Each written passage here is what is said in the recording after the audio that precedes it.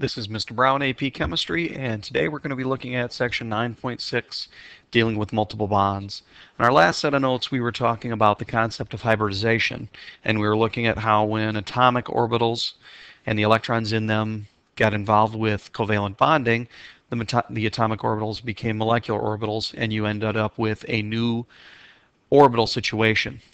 Well, one of the things we didn't really talk about at all is what happens with multiple bonds with hybridization. So that's what we're going to be looking at in section 9.6 is multiple bonding. And really what happened to the whole sigma pi situation we were talking about before. We're also going to look at that in section 9.6.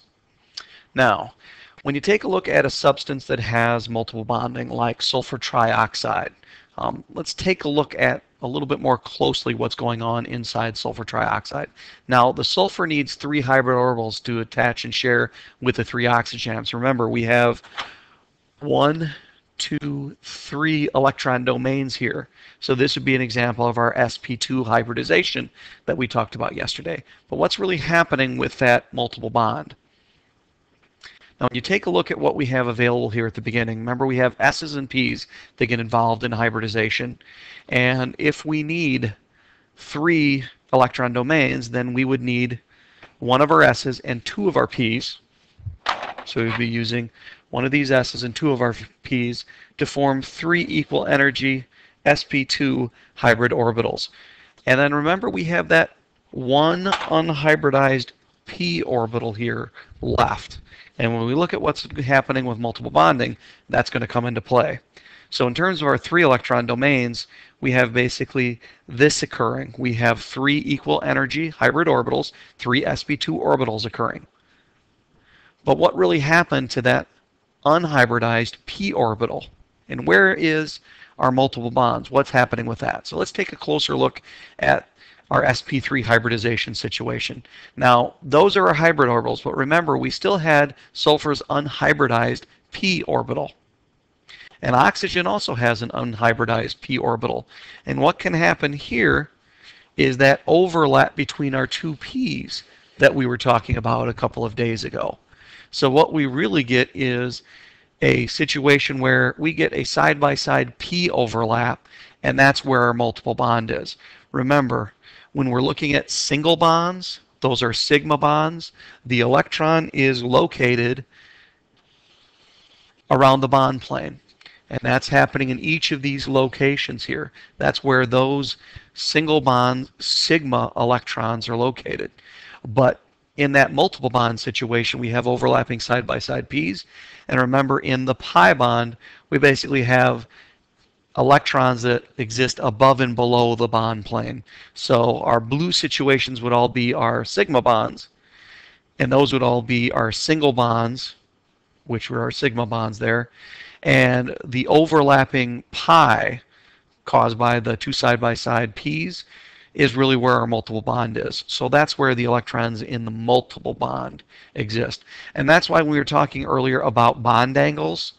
The electrons that are in this multiple bond region are going to exert a greater set of repulsive forces because there's more electrons there than you're getting in each of those hybrid situations, and that's going to squeeze down this bond angle on the far side here.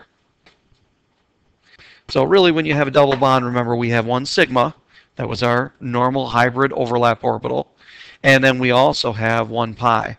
And when you end up with a triple bond, you end up with 2 unhybridized p's, 1 going above and below, 1 going front and back, and so you end up with 2 pi bonds in a triple bond situation. So remember, single bonds are always sigma bonds because the sigma overlap is greater, resulting in a stronger bond and lower energy. So we always have a sigma bond, even in multiple bonding situations. In multiple bonding situations, we have the 1 sigma bond, and then the overlapping p's give us a pi bond. And remember, the electron density is above and below that internuclear bond plane that we've been talking about. Unlike the sigma bond, where the electron density exists between the 2 nucleuses. So it's in that bond plane in between your internuclear axis. Now, in a molecule like formaldehyde, which is shown here at the left, we have 3 electron domains, so it's going to be an sp2 hybridization situation, which is roughly 120 degrees bond angle in between.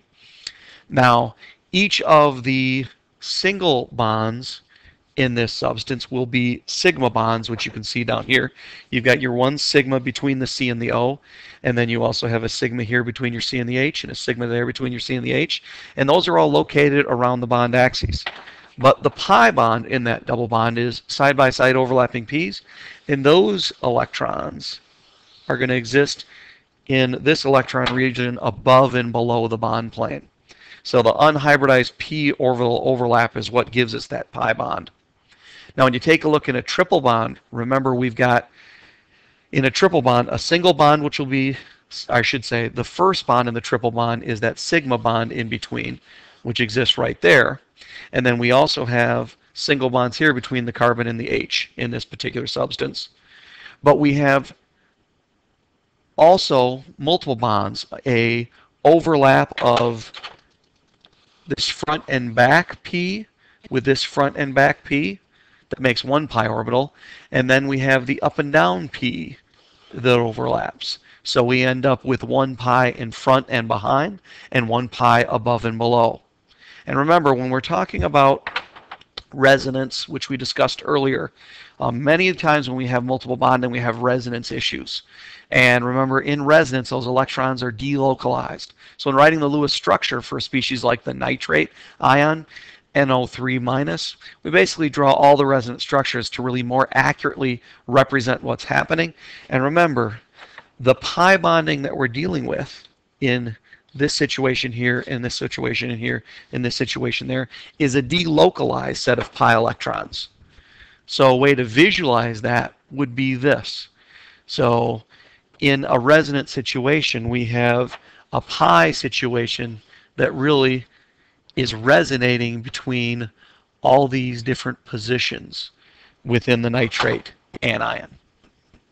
So the bottom picture would really be a better way to visualize the delocalized resonance pi bonding that occurs around that central nitrogen to each of the oxygen atoms. So that means the pi electrons are not localized around the nitrogen, they're actually delocalized throughout. So this top picture would represent accurately one of the resonance structures. But if we really wanted to show all resonance structures as one, that's really a better visualization of what's happening. Now, resonance can also occur, if you recall, in molecules like benzene, where you had the aromatic compound, 6 carbons with alternating double bonds around the ring. Well, remember, those are, as a double bond, those are pi electrons around each carbon atom. And remember, they're in resonance. So what you really end up with is a situation where these two really are existing at the same time. So a better way to represent that visually would be this representation over here. So because we have a resonance situation involved with this pi bonding, and remember, this only applies when we're talking about resonance with pi bonding. If you just have a normal double bond with no resonance, the electrons are localized between those two atoms above and below the bond plane. But when you're dealing with a resonance situation, those electrons are delocalized throughout the entire structure. So the even distribution of the pi electron in benzene is really what makes it so unusually stable as a substance. And that ends our next set of notes for the chapter.